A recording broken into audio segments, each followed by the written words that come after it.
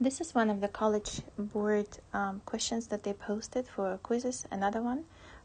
Try to pause in between and make sure that you can solve the questions or answer the questions before you see my explanation. So the first problem says the figure shows a bar magnet and 5 points near the magnet. The arrow in the rightmost point represents the needle of a compass. On each of the remaining 4 points, draw an arrow to show the orientation of the compass needle at that point. So the magnetic field lines go from north to south. So that means when they're coming out of the north, I'm just going to draw them right now. They would go like this from north to south and like this from north to south. So if you are trying to draw magnetic field lines through the points that they show you, that means they're coming out here. Then they must be going a little bit this way, straight, a little bit down, and then eventually that way. And for B part, they say a coil of wire is initially held perpendicular to the concentric with the north pole of the magnet and then slowly moved to the right until it reaches the other end of the magnet, as shown on your right. And in the paragraph length response, predict the direction of the magnitude of the current in the coil as the 3 positions shown indicate the direction with respect to the end view shown. So looks like you have the coil right here, here, and here, and it's moving through the magnetic field lines. So the magnetic field lines, again, they will come out, and this is showing the direction of the coil. So the magnetic field lines coming out of here, going through the coil, and will be getting into the coil on this side, like that. So when they are getting into the coil does not like any changes. The coil does not want any magnetic field lines appear when there were none. So the coil will create the current opposing the magnetic field lines.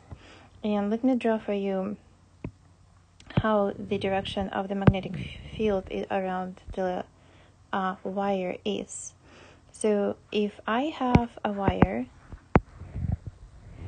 and the current is flowing in this direction, then I have to take my right hand rule and I have to curl my fingers around the wire. And that will show me the direction of the magnetic field around the wire. So this will be the magnetic field. The part that is coming out of toward you, so this one is coming toward you, this one is going away from you. What is coming toward you is usually shown like this on their diagrams, and what is going away from you is a cross. It's like an arrow that flies toward you has pointed dot toward you, and arrow that flies away from you has that feathery cross on the back. So when I have a coil, let's do it this way. When I have a coil and it doesn't have any current in it, when the magnetic field lines start coming into the coil wants to oppose these magnetic field lines. So the coil will create electric or magnetic field current. It will create the current that will oppose the changes that happen into the coil. And in order to oppose the magnetic field lines, that means the current has to flow in this direction. So if the current is flowing in this direction, then your right hand rule is going to be like this. Here is your finger, and your hands are curled like this. So this shows you direction of the current, and your fingers are curled behind the coil, and you would see like them. I don't even know how to show this here, but okay, if you have the wire like this and your hand goes like this, so this is the direction of the magnetic of the current. Let's do this way. This is the direction of the current, so this is your thumb, and then you curl it that way, so your finger is coming out over there, and then the next one, and your finger is coming on the other side, so it would be like this. You would not see this part right here because that's your hand, and on the other side you would see, even though you don't see it because this is still your hand. So, but if somebody was looking on the other side of the paper, they would see your hand is going like this. So that means the magnetic field that would be created would go in by the current, would be directed coming out this way, opposing the magnetic field that is coming and getting into behind, and again coming out this way, opposing the magnetic field and going back the other side. So I know that the current at this point would be down. So here are examples that I wanted to show you just so it's going to be easier to understand. So you see, if the current is flowing in this direction, so that is your current, then the magnetic field in the around the wire with the current is going to go in this direction, so that's going to be a magnetic field, and it goes into the page on this side and comes out on this side, because if you curl your hand, you curl your right hand, so you would have your big thumb, and then you would wrap your fingers like this around, and that shows you the direction. So the way you wrap your fingers shows the direction of the magnetic field, and this shows the direction of the current. So here your fingers get into the page, and here your fingers would come out of the page. So that is the direction of the magnetic field around the current. Here's another example of the picture. So if you have a coil or a loop moving in this direction, so the velocity of the loop, they show you right here. You have the velocity of the loop moving in that direction, and here is your magnetic field lines coming into, getting out this way, and then again coming into, getting out that way. So, and the velocity is to the right, so the same as our velocity is to the right. Let me do a different color right here. So this is the velocity of the loop, and the magnetic field lines are getting into the loop, into the loop, into the loop, into the loop. So that is called flux. So the flux in the loop is increasing when you get it closer to the magnet, and by Lenz's law it says that the current that is created in the loop will oppose the direction of the magnetic field lines that are coming in. So the current itself has to create the magnetic field lines that will oppose the change of the flux in the loop. And because the flux is increasing when you bring the loop moving it to the right, at first the loop did not have any magnetic fields, and now when you get it closer and closer to the magnet, it will increase the flux through the loop. So your hand would look like this. So here is your thumb, and then you would have your fingers curled like this, and the magnetic field lines from your fingers, let me do it in different color, the magnetic field from your fingers on the other side would oppose the direction of the flux or the magnetic fields that are coming from the magnet. So if you look at this example again, I'm just making sure that you understand the right hand rule. So you see that the hand right here curls, the hand right here, you see the fingers curl that way, And so when they curl that way, the magnetic field lines created by the loop will go into the loop right here. And when you have your right hand here, and your thumb always shows the direction of the current. So the direction of the current is right here. They show this is the current. So the direction of the current is here. And then in here, when the magnetic field line coming out this way, created by the current, so the magnetic field lines are like this, then they are coming out of the page on this side. And again, they are going like this, and then coming out of the page on this side. So they show the dots for that reason. So the magnetic field line created by this current would be into the page inside of the loop and out of the page outside of the loop. So to answer your question in B, you would say that direction of the current in the direction of the current here would be clockwise. If your eye is looking like here, the direction of the current is clockwise. In the middle of the magnet, you will not have magnetic field changing anymore. Here it's increasing of the magnetic field lines when you get closer to the magnet, and right here it's decreasing when you're leaving the magnet.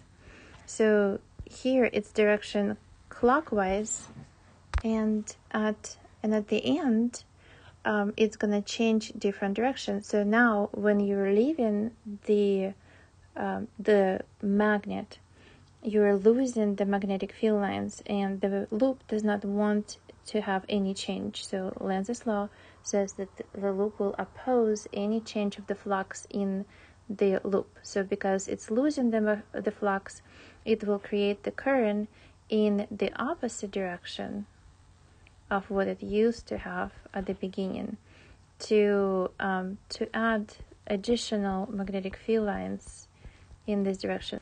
So if I have the loop right there at the end, I have the loop like this, and the magnetic field lines are the ones that are coming in, going to be less and less of them. The current will create the magnetic field that is helping not to lose. So the current is going to be in this direction, because if you have your thumb and you curl your fingers like this, so here is your hand, then thumb shows the direction of the current, and the magnetic field lines are your fingers. So the magnetic field lines adding additional magnetic field lines created by the current to not lose the magnetic field lines by the magnet. So your final response without any explanation to this question is going to be that the direction of the current at the beginning is going to be clockwise. To oppose the flux by Lenz's law is going to be clockwise. To oppose the change of the flux in the loop when the magnetic field lines are increasing, or the flux is increasing through the loop, when the loop is approaching the North Pole, your magnetic field line, your current is going to be equal to 0 in the middle, because it doesn't want to have it doesn't have any change in the magnetic field. It's just as much as there is, so there's no change in the middle. And at the end, it will change the direction to, again, by Lenz's law, to oppose the change of the flux. And at the end, you're losing the flux, or you're losing the magnetic field lines through the loop, and it will change the direction of the current in the loop. So if at the beginning it was clockwise, then at the end it's going to be counterclockwise. So the current is going to be counterclockwise. And for C part, they say in the setup shown above, probably this one, shown above, a coil of the wire has counterclockwise current as shown in the end view. In the side view, the current in the near side of the coil is directed toward the bottom of the page. The coil is near the south pole of the magnet, which is held in place. Does the coil exert an attractive or a repulsive force in the magnet? So in this question, they say that the current is already present in the coil. So the current is in this direction, or like that. I can look at the loop right here, the one that they provide me on the right side, and I can say the current is in that direction, the current is in this direction. So if it is in this direction, I'm gonna draw my hand. My hand will go the let's do it like this. My hand will go like this, my thumb, and then my fingers are gonna be curled like that. So here is my blue hand right here. And when my fingers are curled this way, then the magnetic field lines, I'm gonna do them in green. The magnetic field lines going away from you on this side, but they are coming out from this side. So if they're coming out from this side, I'm gonna erase the direction right here. That means that, let me just do maybe to show you which part I see, otherwise it gets very confusing. So if I have this loop right here, and the current is flowing in this direction, the confusing part is which side is which. So the side that I see here, this side, is the right side of the loop. So I'm gonna color this, and I'm gonna say this is the right side of the loop. So this is the right side of the loop. So the axis is going like this, and then you don't see how it gets into, but then it's coming out here. So what we see is the most right side of the loop. Like if we were looking at it from the right side, this is what we would see. And if you look right here in this drawing, you see the magnetic fields are coming out of the loop right here. So the magnetic field lines, I'm going to keep it green the same. So the magnetic field lines are coming out. Yes, these dots mean that magnetic field lines are coming out. So magnetic field lines coming out, magnetic field lines coming out. That means they getting into and they getting into, because it's a wire with a current. So the magnetic field line coming out, getting into, coming out, getting into on the other side. But at the same time, magnetic field lines from the magnet coming out and getting into, and coming out and getting into. So that again means that where they're getting into is the south side, and where they're getting out is the north side. So here they're getting out on this side, and they're getting in on that side. So the south and the south will repel each other. So the answer for this question would be repel each other.